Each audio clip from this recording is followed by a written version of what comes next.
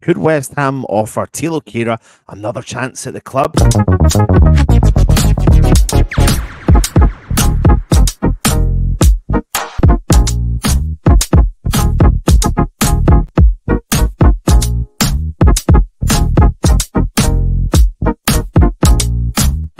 Hello, everybody, and welcome back to the West Ham Network. My name is Anton, bringing you some information for you this morning. So I hope you're all well. If you haven't seen it already, last night, Manchester City defeated Tottenham at Tottenham Hotspur Stadium to be advantage Manchester City, who, of course, take on little old West Ham at the weekend. And if West Ham do something over Manchester City, then Arsenal would have to win, and then they would receive the Premier League title. Nothing more than a win for Arsenal. They have to win in order for them to get the title, and then hope that West Ham do them a favour. So it will be interesting to see what happens this weekend, of course.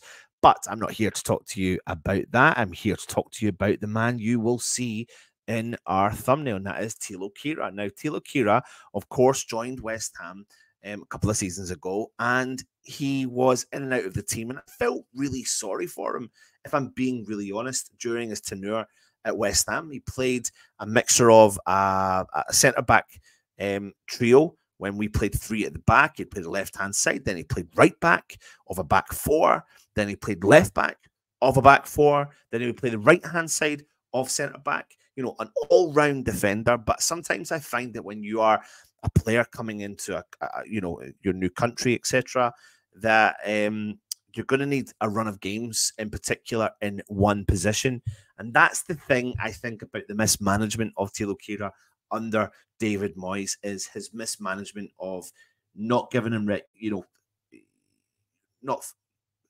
kind of threw them in under the bus from the start, but he wouldn't do that with other players like Scamacca, for example, waiting to bed him in, but forcing Tilo Kehrer into his position at West Ham. And I think he was harshly cheated by some West Ham fans at the start of his career, because he did have a few errors that led to goals. But essentially, I thought he was actually a very, very good footballer. And I think that maybe this loan deal that was agreed with West Ham to send him out has worked wonders for Tilo Kehrer, but has had a negative impact on West Ham. Because there's no ifs and buts about it. We have been struggling for defenders, struggling for people who can perform at that level. And now Monaco have qualified for the Champions League, and Tilo Kehrer has been a major part of that journey for Monaco. Since joining them, he's actually played 14 League 1 games, building up 1 assist.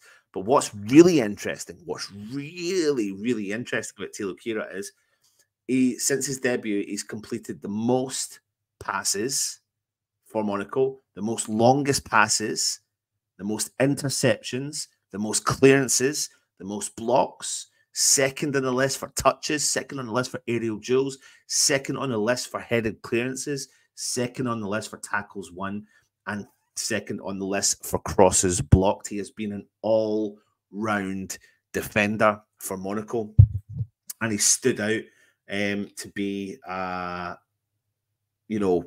real stonewall quality defender for Monaco. But I wonder if he's not made for the Premier League, and essentially, can he come back to West Ham?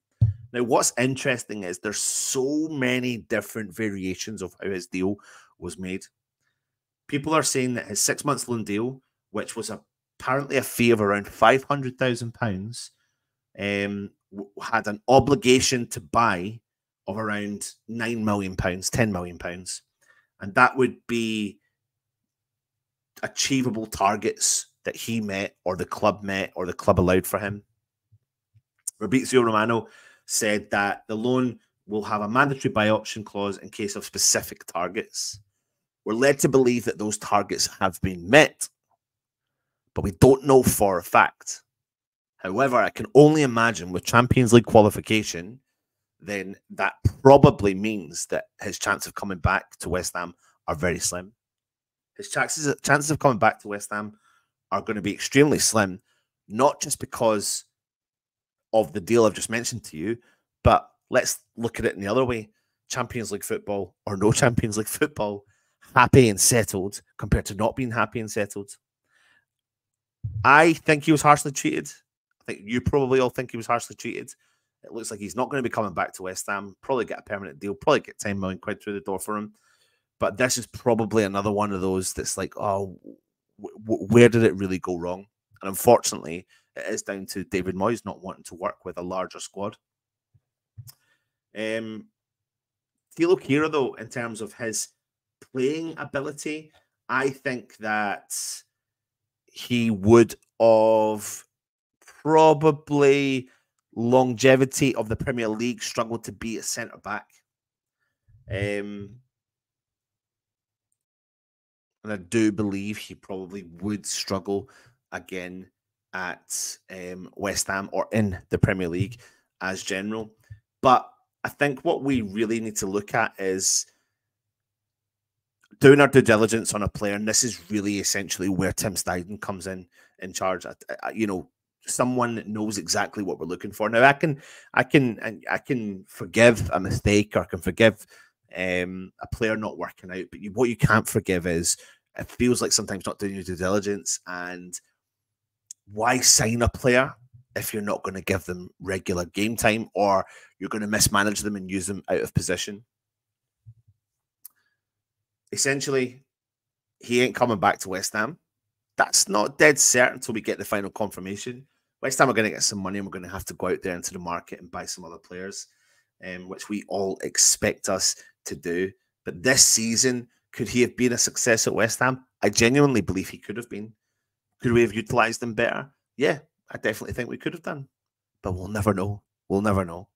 And he's off in his career now in League One, and we'll have to wait for this deal to be finalised. But the mismanagement of Thilo Kehrer is another one of those ones on the notch of David Moyes' belt that could go down and go, really? What could have happened if?